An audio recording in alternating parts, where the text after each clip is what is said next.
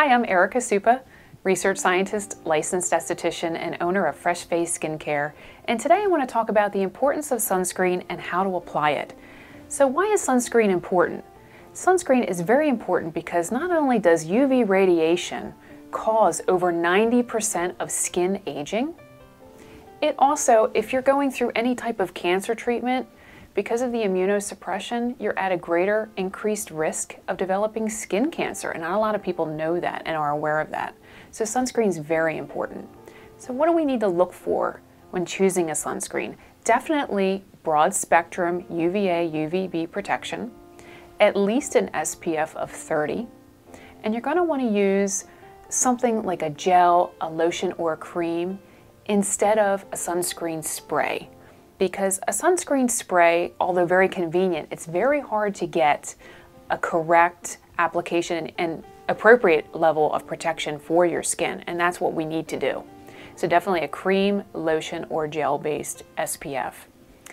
And if you're using an SPF that's in your makeup and you think, well, I'm okay, I already have that, I want everyone to use a standalone sunscreen in addition to the makeup, because just like the sunscreen sprays, you don't know whether you're getting the appropriate level of application and protection.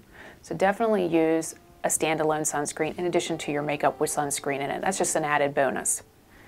So what type of ingredients do you want to look for on a sunscreen label? And there's a lot of controversy about this, but I would want to say here that you want to use something more of a physical barrier.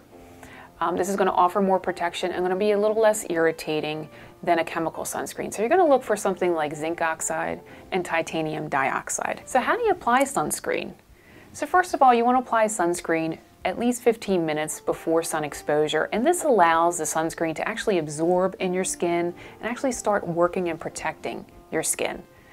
Also, sunscreen is the last skincare product that you apply before your makeup. I do get that question a lot.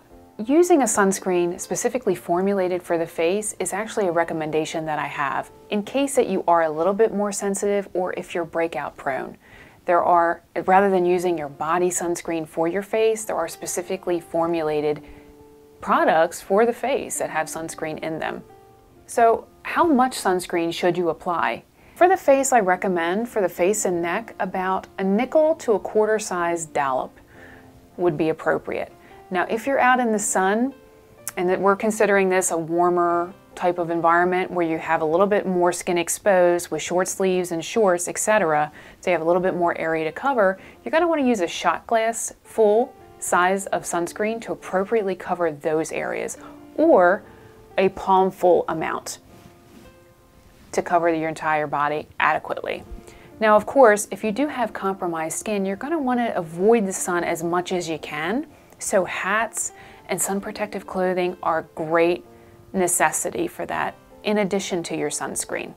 So also remember that UVA radiation is present all year long at the same intensity in January as it is in July. So it's very critical to use sunscreen every day, all year round, no matter what skin color you have. Well, there you have it.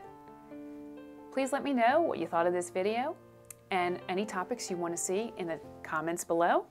Thank you so much for watching, and we'll see you next time.